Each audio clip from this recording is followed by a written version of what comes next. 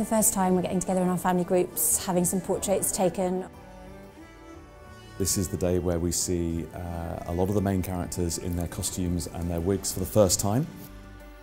The energy in the room, like everyone's on the same page, everyone's so supportive and everyone's so willing to work hard and push ourselves to the limit to create such a beautiful show. This is my second year playing Scorpius now, so we've got a lot of amazing new cast members. New energies, new interpretations. Yeah, it's really exciting and it's a lovely bunch. The cast are just beautiful, really lovely people, real community feel about it. When I was little, we used to, me and my little brother, we used to pretend to be Harry Potter. We'd run around with little sticks for wands, and now I'm doing it for real.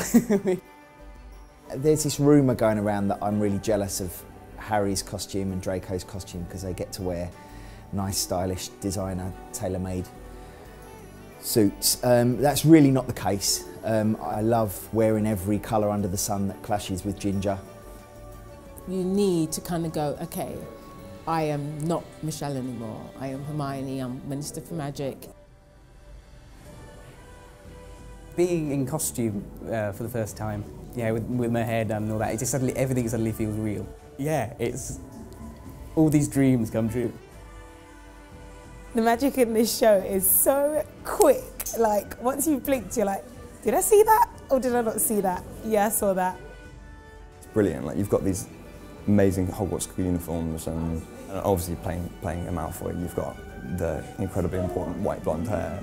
And yeah, it makes you feel very much like you're a part of the world. It's amazing.